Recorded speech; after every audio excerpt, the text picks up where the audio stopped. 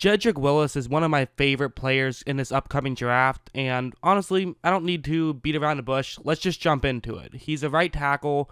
We'll start things off with this play. He's going to be having a one-on-one matchup with that Auburn player right over there. And for one thing, right when the ball is snapped, the Auburn player is going to try to just overpower him, but that is not going to work out whatsoever. Wills is kind of saying, don't know what you're doing right here, but this is kind of like a fifth grader going up against like a third grader. It's not working out well for Auburn. So, okay, at this point, you got to try something different. Maybe see if you can use your speed, use your footwork, try to get around him. I mean, you're a smaller guy, so typically it's easier to move around if you are smaller. So eventually, number one for Auburn is going to try to push up. He's going to try to get around. As you see right here, he finally has gotten around him to some degree. Wills has now allowed a little bit of space here where potentially you could maybe do something. But the problem with this is that Wills isn't just a brick wall. He's a brick wall who can move like a gazelle. He moves so quickly. He has such great footwork. Watch how he just pushes him aside. It's like they're dancing right over there. I mean, that's just too easy for Wills. That's really what I like about him, is that he can overpower you, but also he has great footwork. It's the combination. I mean, this guy is an athlete. That's what gets talked about a lot with him, is, you know, he's so athletic. Well, he is athletic, and he also has the strength to go with it, which is why he's one of the best players in this upcoming draft. And that can really come in handy on a play like this, where it's going to be a double team, and then Wills is going to get off that double team to try to block a linebacker. That's the way this play is going to work. And at first, they really get the double team working very well. They push the guy they're trying to push further deep.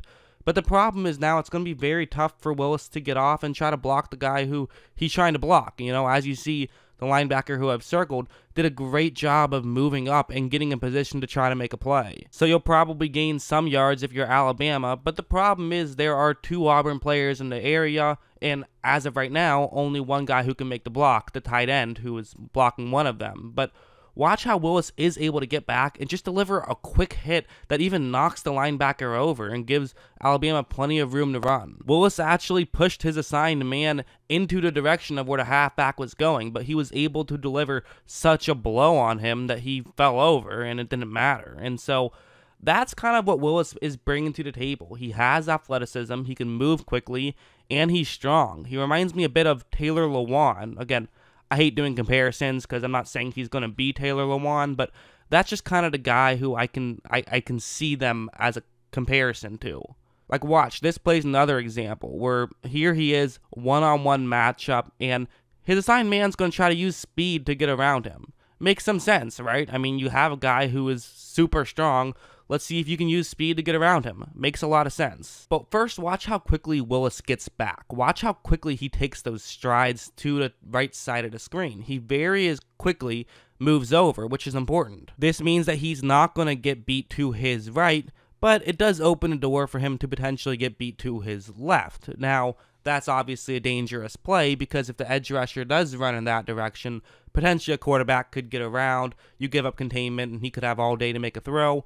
So it is a bit dangerous, but that is what he's going to try to do. However, watch how Wills, just with his left hand, grabs onto that right shoulder pad area, and that's all Wills needs. See, he just sort of hangs on like there, just pushes him out of the way, and it gives the Alabama quarterback plenty of time to make a throw. That's one of the things that I do feel like can be very effective at the NFL level. I mean, there's so many fast pass rushers in the NFL these days that having a guy who can move around well like Wills can really help stop those pass rushers, and also he's strong enough that he can just stop them with his power. So I do really like him as a pass blocker especially, and as a run blocker. I think that this guy, he can do it all. Like, this is a really good play from him, where what's going to happen is that his assignment is just to move up to block that linebacker right there. So first, he has to move up to try to make this block, and second, it's actually not just going to be a block to the bottom half of the screen like maybe would be easier. He's going to then try to block the linebacker up to the top half of the screen. So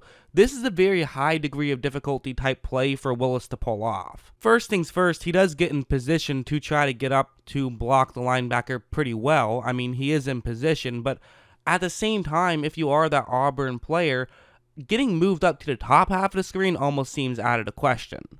It seems much more likely at this point that Willis is going to have to try something else, maybe just block him straight up and try to push him back so you gain a couple of yards, maybe even try to push him to the bottom half of the screen far enough that he's out of the play that way. But Willis is strong enough, he's still going to push him up to the top half of the screen. That is certainly not easy to do whatsoever. And again, that's just going back to what I'm talking about. He has the speed to get up there, and then he has the power to, even though it's not exactly where you would want to be to make that block, he's strong enough he can still make it. Like, they would even run plays through Willis's ability to move around. And what I mean by that is a play like this, where they're going to have their right guard move out to block the linebacker who's over there.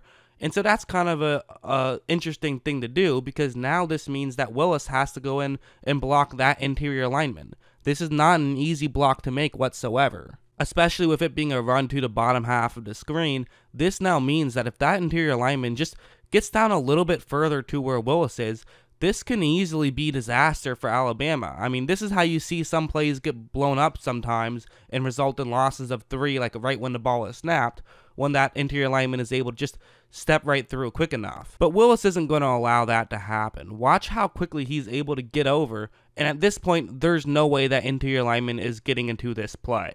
It's that small thing that allows that big run to happen, and it wouldn't have happened had Willis had a harder time getting over there. It could have honestly been a loss of yards had he not been quick enough. So that just goes to show that having a guy of his talents can really mean so much to your football team. I want to show you this play also, because this is just going to just show off his absurd strength and his absurd athleticism. This kind of just like makes you realize, okay, he's not human, he's something else. He's going up one-on-one against an LSU player, and he's going to use his left arm, and watch how he just attaches that left arm, very similar to a play I showed you earlier, where it's basically just one-handed what he can do sometimes. He's already in a good position. It's a running play, and already the LSU player is trying to get over, and you would think that this LSU player could maybe somehow try to get into this play. However, watch how Willis just completely shoves him over, largely just with his left hand, largely just using that one hand. And that's what makes him such a fantastic right tackle, is his left hand. And definitely keep in mind that he was a right tackle, but he was a right tackle for Alabama when Tua was there. So for the most part, he was their most important offensive lineman, and he absolutely played a key role, no doubt about it. And one more thing I wanted to show is just intelligence. You know, I mean, that's obviously a key part in football. In any position is football IQ, understanding what your role is in any play. It can be especially important in the offensive line position. You don't want to allow guys to get free to your quarterback, especially when you're protecting a blind side like Willis was for Tua.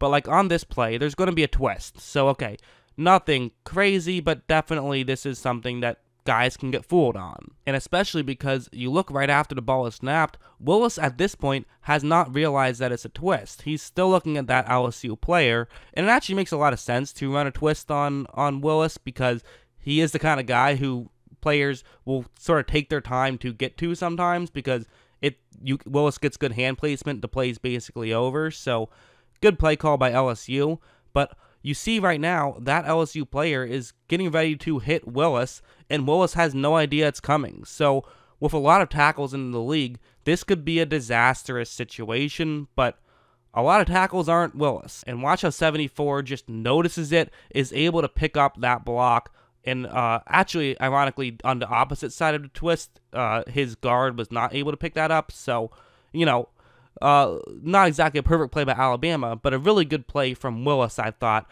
realizing the twist at the last second, being able to get the hand placement and not getting burned by it. And his guard still did get back to finish off the block and allow Tua to run for some yards. So, you know, it worked out all right for Alabama, and really I think Willis played really well. He's a really good player. I think absolutely top 5 pick worthy in my opinion, no doubt about it.